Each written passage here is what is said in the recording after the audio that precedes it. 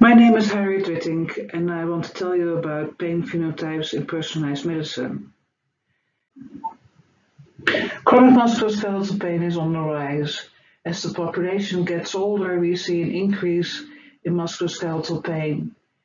It's a very costly, a very big problem, and to date, the effect sizes from randomized controlled trials that have been conducted are small. That may be because of patient heterogeneity, so it may be worthwhile to look for subgrouping and to see if that leads us to better treatment results. One way to get to subgroups is classifying on prognostic factors.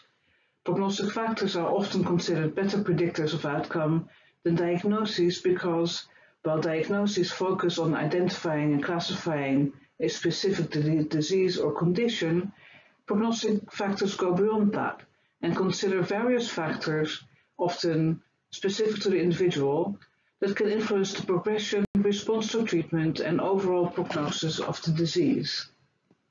And I want to show you several studies who have made an attempt to subgroup patients. In this study, 435 patients who were seeking treatment for non-specific complaints in the neck, shoulder, low back, or multi-site pain were seen in primary health care physiotherapy in Norway. They used latent class analysis to identify phenotypes based on 11 common prognostic factors within 4 biopsychal subdomains: pain, beliefs and thoughts, psychological, and activity and lifestyle. And here you can see the 5 phenotypes they ended up with on the left phenotype 1 and on the right phenotype 5. And you can see that these symptoms increase per phenotype. In pain intensity, the number of pain sites, the percentage of people who have continuous pain, and the percentage of people who have a pain duration longer than 12 months. So we have a subgrouping here who clearly differentiates the groups from each other. You can show this quite clearly. You can also depict these different phenotypes in a kind of spiderweb diagram, as you can see here. Here's the different colors of the different phenotypes, with blue being the least affected group of patients, followed by orange, green, yellow, and the purple line being the most severely afflicted group. You can also see that this is across the pain intensity, continuous pain, pain sites, pain duration, recovery expectations, pain self-efficacy, fear avoidance, mental distress, sleep problems, workability, and daily activity level. You can see, for instance, that phenotype 3 has a high burden on fear avoidance, which gives us an excellent starting point to start therapy with.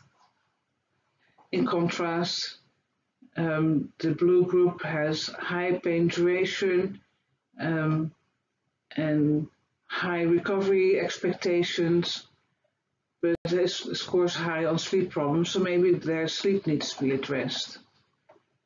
In the middle is the black line, the average of the 5 groups, which is not nearly as informative as the 5 phenotypes.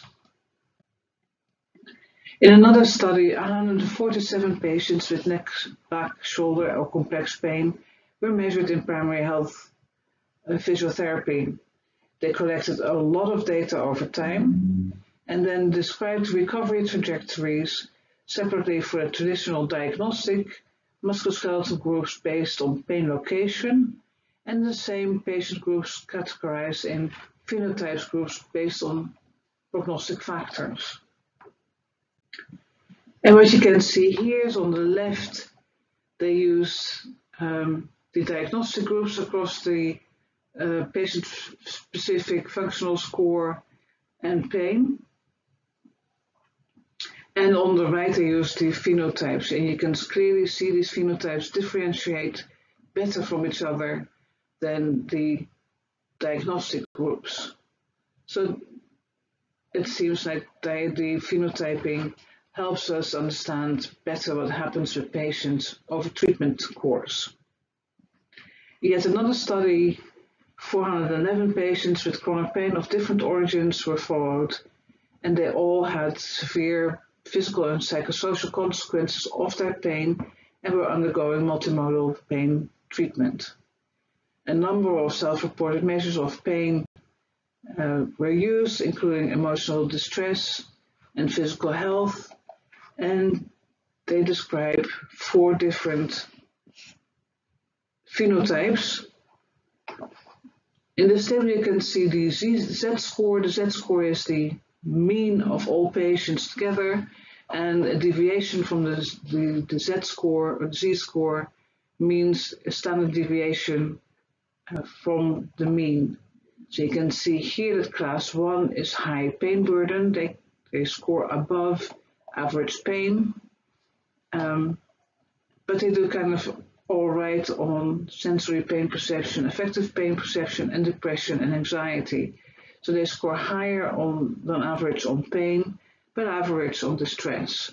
Whereas the extreme pain burden scores very high on pain variables, pain intensity, pain impairment, and they score high on distress. Whereas the low pain burden scores well below the mean of the group and scores about average on distress, actually slightly lower on distress. And then they looked at outcomes of these various groups, and they found that outcomes differ per group as well. Whereas the high pain burden and medium emotional distress, people were responding quite well with decreases in pain intensity and depression. The extreme pain burden and emotional distress, the group that was highest in the table, had no improvement in pain and a slight improvement in depression. So phenotyping helps you predict outcomes, and of course we need more research, but I think it's a nice way forward for us to look forward to in the future.